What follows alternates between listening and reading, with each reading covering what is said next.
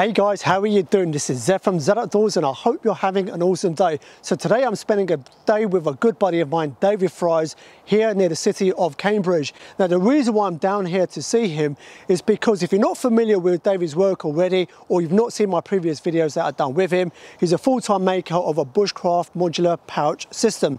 Now I'm currently in the process of incorporating a lot of his pouches into my gear, and what David kindly did was invite me down for the day to kind of give me a few tips and tricks in the way I can pack my gear most effectively.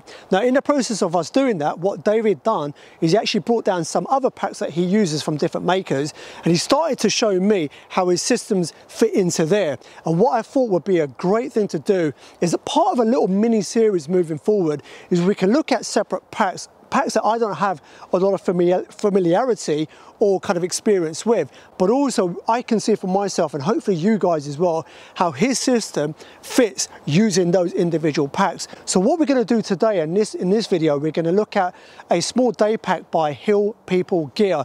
Now this is the first time I've seen any of their packs, let alone how David's system fits into there. And the general idea with this video is to see ways in which you can organize your kit. So it doesn't matter what pack that you're using, either David's system or another system of pouches that you can use, you can get a bit of an idea, just like I am today, in terms of an efficient way of packing your system. So without further ado, let's jump straight into under a parachute canopy that we got set up here, and we'll look at David's Hill People Gear day pack system.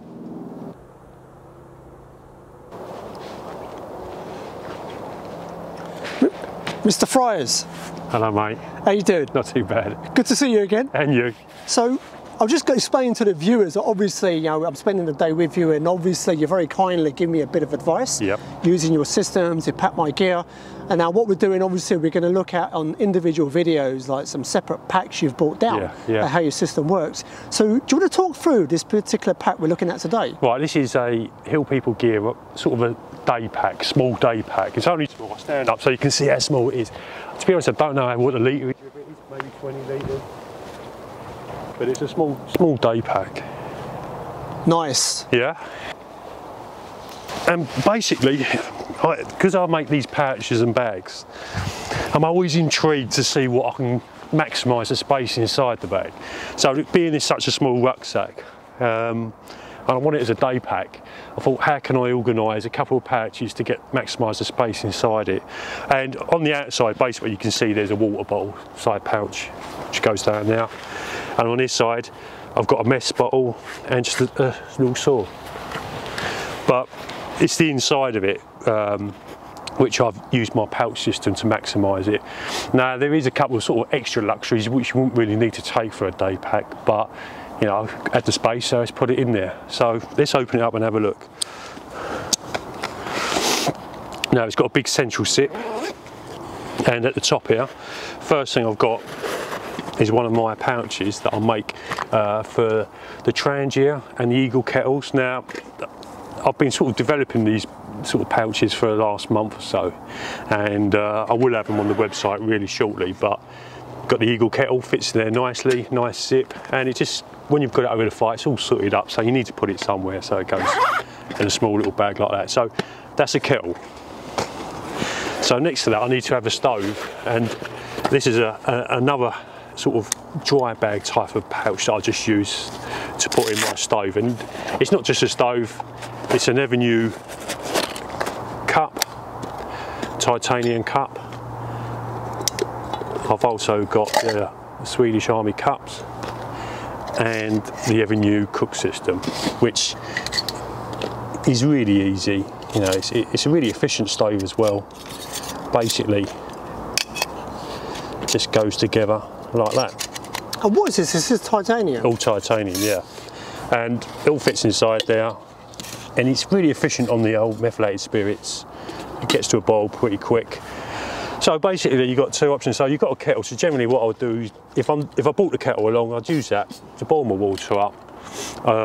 If you're having some noodles or anything like that, that would go in there. And then obviously this would be sort of have your brew. So, and you can sort of, two people get away with using that setup, you know what I mean? So if there's two of us out, we'll be fine. So that's, if I open it up.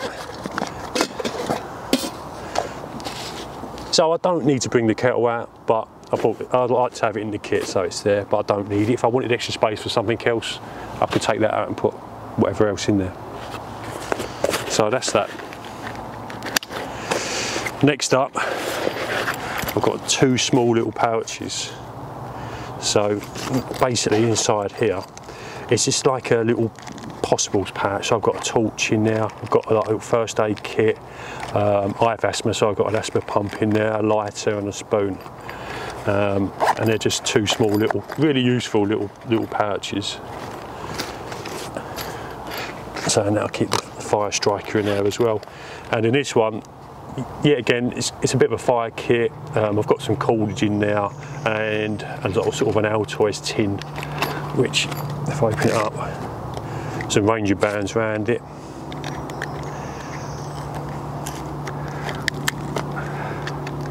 Just a little first aid kit. Well, it's not a first aid kit, it's a sort of emergency kit, say. So you've got a whistle in there, fire striker, some matches, candle, and just all little bits and pieces really. But it's small enough that you can leave it in there and don't worry about it, just leave it there, forget about it. So that's in there. Now next up is a pouch for food and brew kit.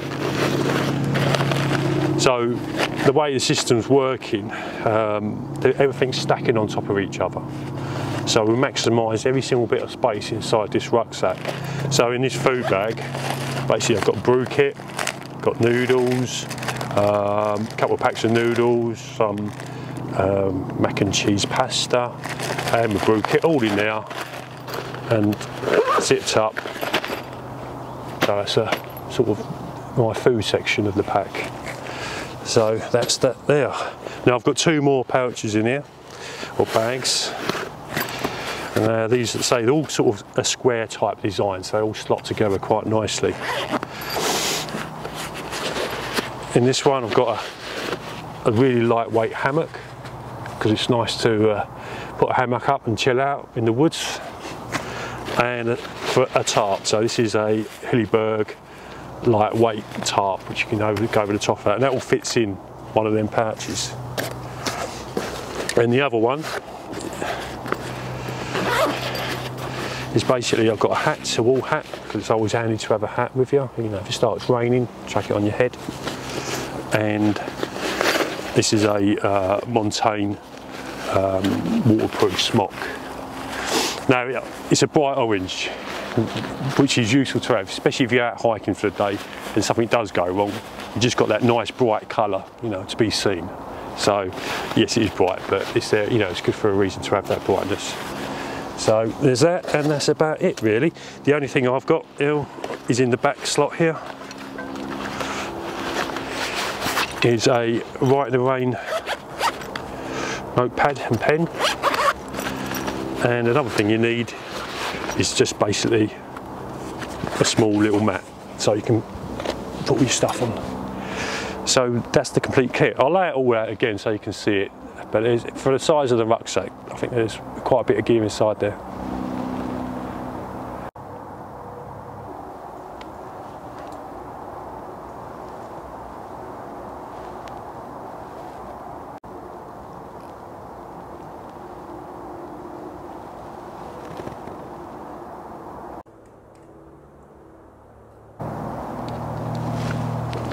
Right, so let's all pack it back up now. I'll try and make it as simple as possible. So, put the water bottle in, methylated spirits, and the saw.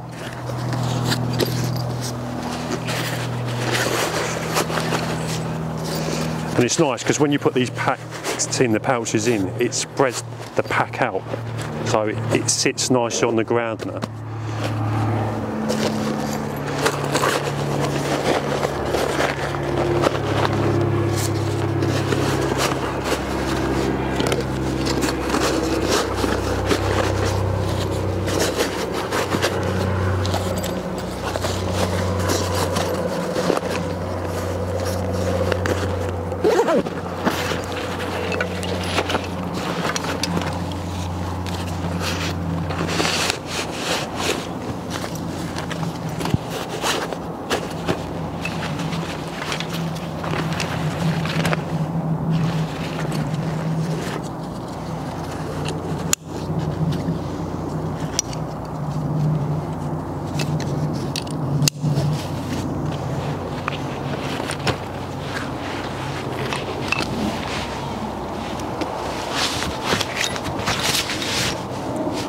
ready to go.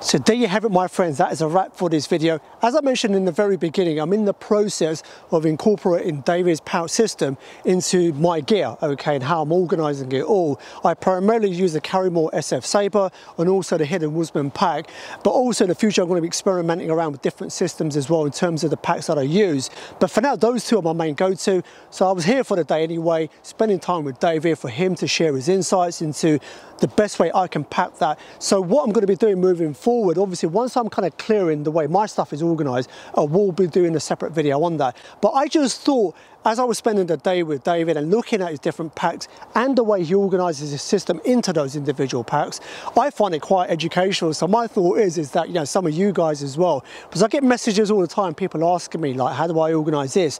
What's the best way of setting that up? Now, I don't have all the answers, I'm always learning, but I've learned over the years that at the very minimal, you need to organize it into some kind of system. It needs to be in some kind of pouches. So regardless of what pouches that you use, it's really the best way forward for a whole myriad of reasons. So this video, obviously we've looked at the Hill People gear. We have a couple of other videos we're going to be filming today. I'll be drip feeding those out over the coming weeks. We're looking at a couple of other packs, and if those videos are already out by the time you're watching this, I'll put a link below to those videos looking at the other backpacks, and I'll also put a link to the previous video that we did at the time of recording this, which was recorded a few months ago now, where we looked at the way David organizes his pouch system into the Fjällräven series of backpacks. So like I said, all the links below, and also more importantly, I'm going to put a link below to David's website, and on that website you can see a lot more about the individual pouches, the kind of the more photos, the more images, more descriptions, and obviously you have the opportunity, should you want to do so, to test out some of his pouches and potentially incorporate that into your system. So I'll put a link below to David's website, as well as the previous videos I've done with him. I'm also going to put a link to his Instagram, and on his Instagram he's got a whole history of photos and videos showing the individual things that he has going on, as well as obviously looking at all the pouches that he makes. So links to everything down below. Guys, really do appreciate you watching, and I look forward to seeing you on the next video that I'll film with David. And until then, as always, I hope whatever you're doing, you have a blessed day, a blessed week ahead. This from myself, Zed Outdoors. Peace out.